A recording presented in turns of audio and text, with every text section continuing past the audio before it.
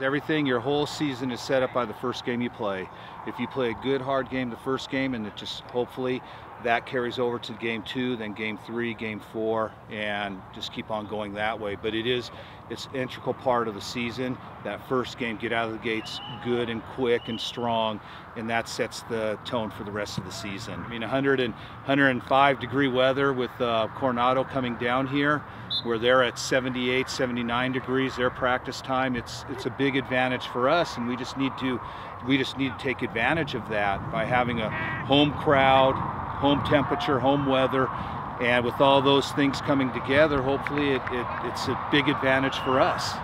I mean, it's been a long workout. It's been a long summer. I know we're ready to go out, finally compete, especially from Team Over the Mountain. We've just been saying we got to come out strong, can't come out flat, and that's the only way we're going to get a win. We have a lot of seniors coming back, so that leadership should help carry over that victory. Should just make it a whole lot easier since we got a lot of guys returning. So a lot of young guys are going to be looking up to us that first game, see how we react. I hope we get a win, obviously.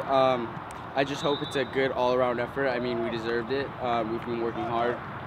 We all know we got to show everybody that we want to make a name for ourselves again. Everyone is going to see everyone's reaction to Southwest getting a W on that first game. I mean, it hasn't happened for a few years now, I think. So that's everything to us. That's what we're really focusing on, getting that first W, because we know that can kick off the season.